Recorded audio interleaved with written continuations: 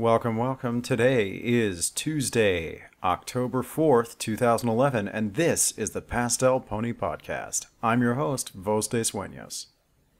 So, I am readying myself to edit So Long and Thanks for All the Ponies, Chapter 7, and have just recorded Past Sins, Chapter 2, which will be up next Tuesday.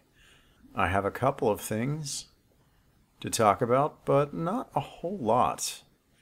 The review is actually rather short this week because I've been running through some longer stuff and because I just haven't had as much free time as I'd like. I also wanted to bring up something interesting. The love intolerance meme. I saw a comment on one of my videos that made me think of this and have seen similar things on Facebook with a lot of the bronies groups. Because there's a lot of different levels to which people take this show. Obviously, people who are recording fan fiction podcasts and painting are probably at a completely different level than the people, and I in no way mean better or worse than, I mean more like crazy and hyper involved.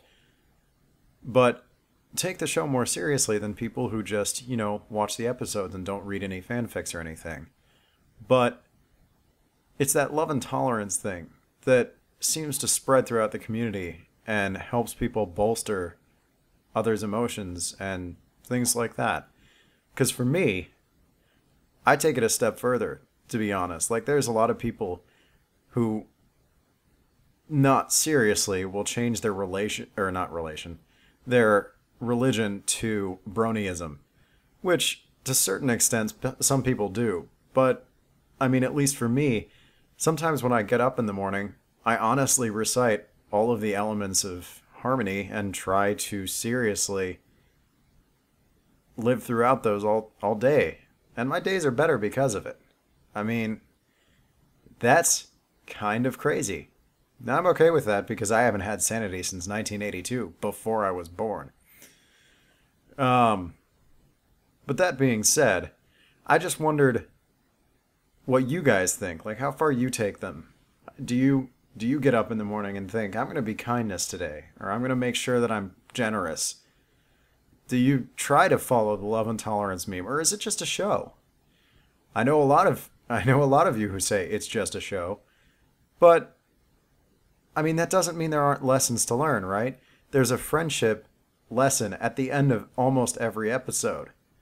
And if you tried, I don't know, I guess it comes from being who I am and where I've gone through random studies of different religions and meditation techniques and stuff like that, that brings me to the point where it's just like, it doesn't matter where it comes from, as long as it seems like good advice, I can integrate it into my own system. So, alright, on to the review. The things I've been reading recently are A Drop of Moonshine, which was written by Penstroke, the pony who did Past Sins, and oh my, was it entertaining. It's a little not safe for work, but I am considering eventually recording that because it's very self-contained, not too long, and is just kind of an entertaining story about Luna getting Celestia drunk for the first time in 1,000 years and then having random drunken antics, which any of you old enough to drink probably understand. Then there's Oh Octavia, which those of you who've listened for a while know that I love Octavia and can always use more of her. It's from the perspective of a reporter who gets the very first interview ever with Octavia and starts talking to her. I believe it's meant to continue for more than a chapter and should hopefully be going somewhere even more interesting soon. I liked the first chapter a lot. I generally don't recommend things to you guys that I don't consider well written, so that pretty much goes without saying. There was also Friendship is Surreal, which is that fic I was talking about last week that has Octavia, Lyra Bonbon, the Doctor, Ditzy, and Vinyl Scratch, which is a lot of fun, and I look forward to seeing it continue. There's 042, which is it has the cast of the main six, but it takes place in sort of a futuristic society, and they're not necessarily the same characters as they were in the series.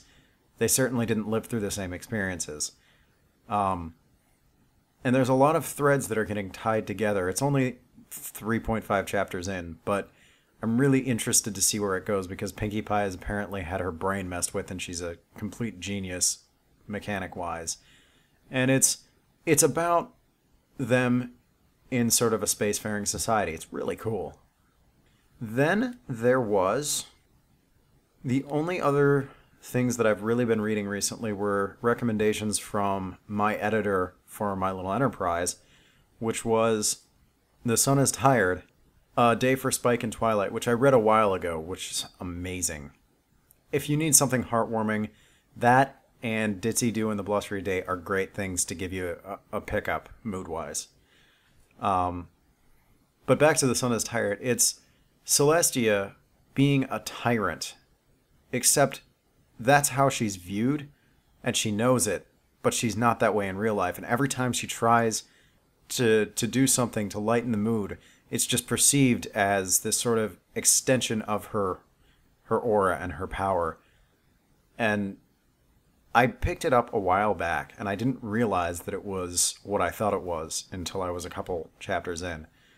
But I'm catching up, and it's been really cool so far. Another thing that has been really awesome is Project Horizons. And I have to tell you guys, I never played Fallout. I never really wanted to because I don't have the patience for RPGs anymore. And I tried reading the original Fallout story, and man, Lil Pip is annoying.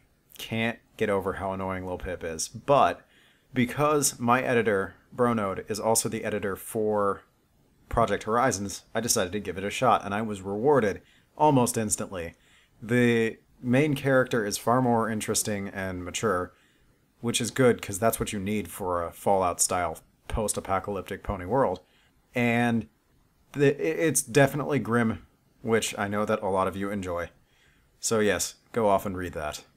And I realize that this is a very short podcast, but it's also a very short week for me because I have been working so many days. Like, I don't get a weekend this week like I have in the past couple of weeks. I have one day off, I go back to work, then I have a day off, and then I'm back to work for like 6 days straight. So that's why normally with something as short as So Long and Thanks for All the Ponies, I would do my best to get you guys 2 short stories instead of just 1, but that's why it's a short week for me.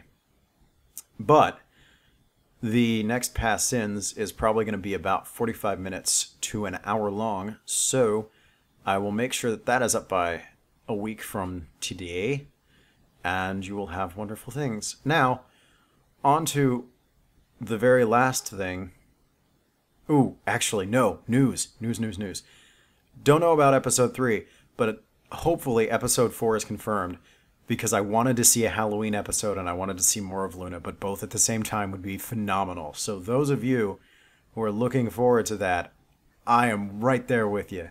Oh, another piece of news is that I have been considering this for a while, and some pony brought it up recently, of adding some kind of sound for scene transitions. And I completely agree that this needs to happen, especially now that we've got a lot longer fix happening once in a while. So it won't be in this week's episode in So Long and Thanks for All the Ponies, but I am working on ideas of what I could possibly use for scene transitions. And if any pony out there has any ideas, please put it in the comments so that by the time I'm ready to edit the episode come next week, I can actually, pull something and put it in. Preferably things that are, not copyrighted. But I will consider using, short bursts of stuff that is just in case. As long as I use credit, it's usually okay, but that kind of thing would be helpful.